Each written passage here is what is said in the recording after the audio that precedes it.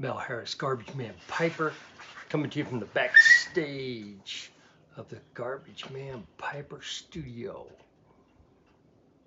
my garage.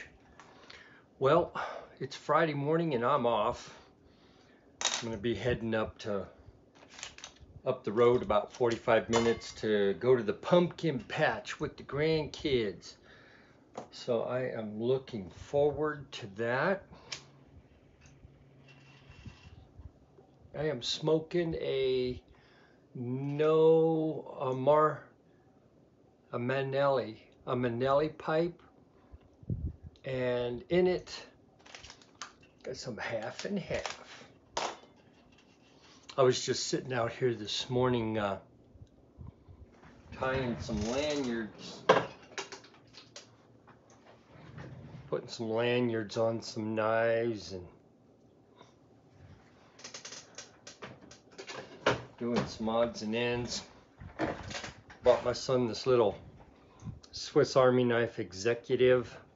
I love it because it's got the toothpick and the tweezers, and they're Texas fans. So I'll be giving him that today. But I was gonna do this yabo the other day and got sidetracked, but got a couple pipes in the mail. These are from across the pond. And at the time, I knew one pipe was coming. I didn't realize there would be two pipes. So, thanks again for your support. A little extra. With gratitude, Simon.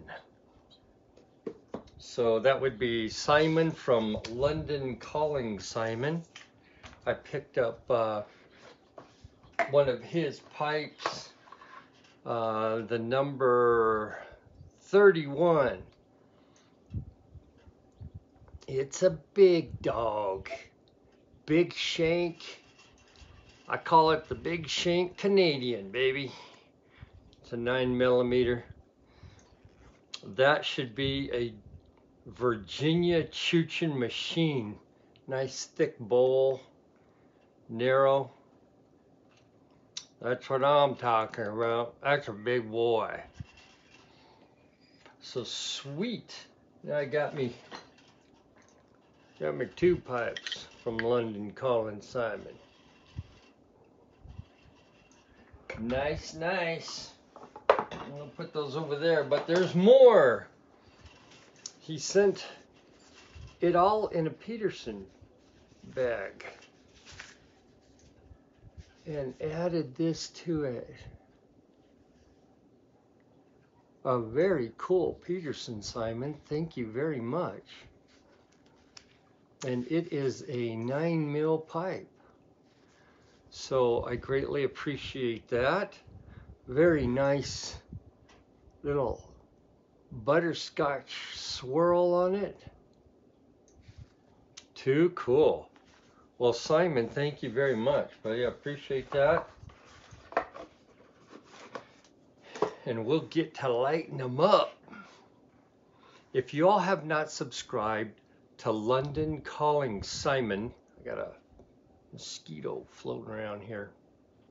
Get on and do that, because he's really getting into the pipe making. I think he's up to 40 pipes made now, and you might find something that you like. So hit the subscribe and then the notification bell, and if you see what you like, give him a shout out. Garbagemanpiper saying, "Sweet chicken baby, it's pumpkin patch with the grandkids today. You all be safe out there."